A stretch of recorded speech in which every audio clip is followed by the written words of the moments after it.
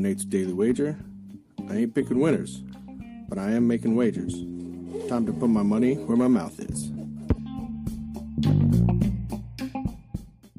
This is Nate's Daily Wager for October 4th, 2024. And, man, this month, this week, this year really, this season, all of it not going well. Kind of hurting here. So far, I'm 0 for the week and 0 for the month.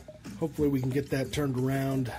You know, these down dips only mean that the hills are coming, the ups. So let's see if we can get that going today. All right, I'm taking a look at some college football today. We have Syracuse going into UNLV, going to go hit Las Vegas. And the Orangemen are missing a running back and a receiver that's been helping them score some points. So I don't think they're going to get there. I'm liking maybe UNLV, but what I really like is this total. It's sitting at 55.5. I think everybody was thinking that when Orangemen were doing well and had all their people.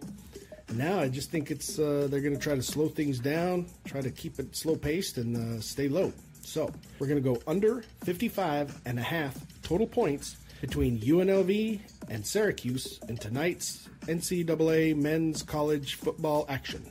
See anything better than that? Pound it. That's my pick, and I'm sticking to it.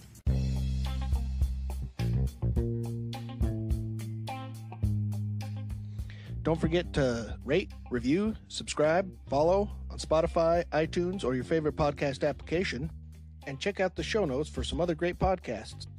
Whether you're looking for general sports discussion, something team-specific, or good old wrestling, you're sure to find something you'll love. Check them out. And I'll see you tomorrow with another wager.